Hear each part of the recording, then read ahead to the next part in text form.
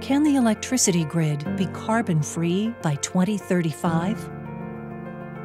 We are fortunate to have many different sources of electricity. These include coal, natural gas, nuclear power, hydro, wind, and solar. Each of these has its own pluses, which is why we need all of them. This diversity of sources has enabled the nation's electricity grid to provide reliable, resilient, affordable, and increasingly cleaner electricity that has helped us grow economically, create jobs, and improve environmental quality. On the other hand, the grid has begun shifting rapidly away from traditional sources of electricity, such as coal, and increasing its dependence on lower carbon and carbon-free sources of electricity, especially wind and solar power. Some policymakers want to speed up this shift by requiring electricity to be carbon-free within the next 15 years. This would be too fast, because eliminating the use of coal and natural gas, which are responsible for more than 60% of our nation's electricity, would leave consumers with less reliable and more expensive electricity. Transitioning our national grid to 100% carbon-free in 15 years sounds like a great idea, but it's really not when you consider that it took several decades and trillions of dollars to build the system that we have now.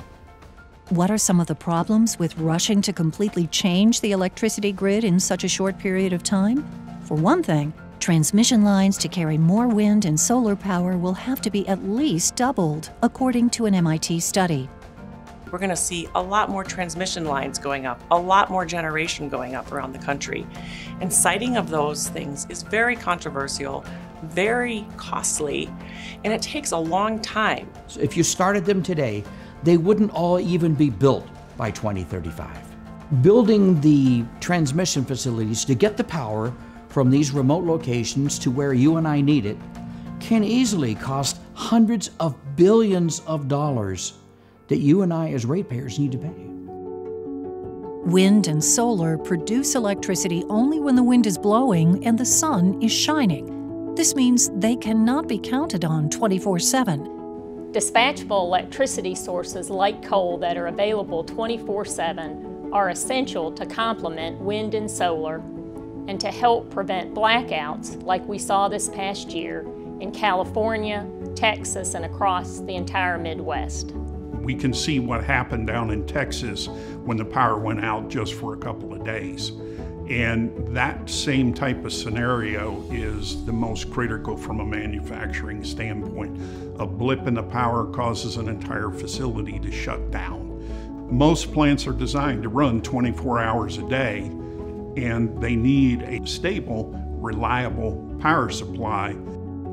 Battery storage could also back up renewables, but battery storage is still too expensive to be used widely.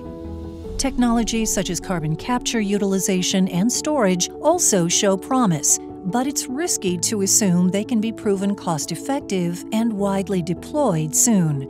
Direct air capture and hydrogen could be game changers years down the road, but not now. More than 185,000 jobs are supported by coal-fired electric power generation. All would be at risk, as would some of the 686,000 jobs supported by the natural gas industry. It will take time and resources to help these workers and save their communities. Almost 1/3 of U.S. coal and gas power plants are less than 20 years old. These relatively young power plants will have to be shut down to decarbonize the grid. We're going to have something called stranded assets. So the old facilities that we are deciding to retire early, consumers will also be paying for the cost of those. So they're paying both for the old and the new at the same time. Decarbonizing the grid would mean less fuel diversity and less fuel security. This will negatively impact the grid's reliability and resilience. The nation's wholesale power markets, which cover large parts of the country, were designed to handle traditional electricity resources, not large amounts of renewable power. New rules will need to be developed to operate a carbon-free grid. In addition to all of these obstacles, some experts have estimated that decarbonizing the grid could almost double today's electricity prices. Consumers are going to bear the cost, unfortunately, of all of this new infrastructure going in.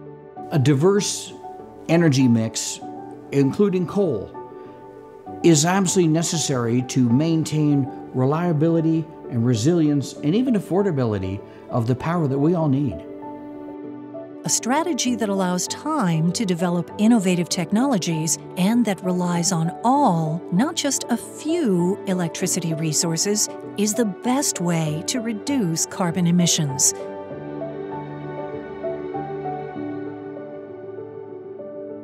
Reliable, secure, resilient, affordable. Learn more at americaspower.org.